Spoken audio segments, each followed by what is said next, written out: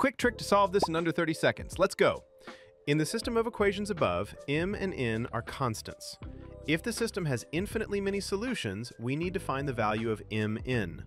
First, to make the equation equal, we need to find what number should be multiplied to 15 to get 40. Here, the trick is to divide 40 by 15. This will get 8 by 3. We multiply 8 by 3 into the first equation. It will be 8 by 3 into mx plus 3y is equal to 8 by 3 into 15. Our equation will be 8m by 3 into x plus 8y is equal to 40. This will be our new first equation. And the second equation is 8x plus ny is equal to 40. For x term, 8m by 3 is equal to 8, so m will be 3. For the y term, n is equal to 8.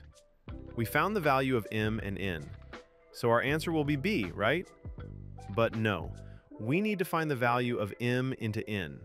So m into n, it will be 24. This is our answer. So the correct option will be A. For more SAT problems solved, subscribe.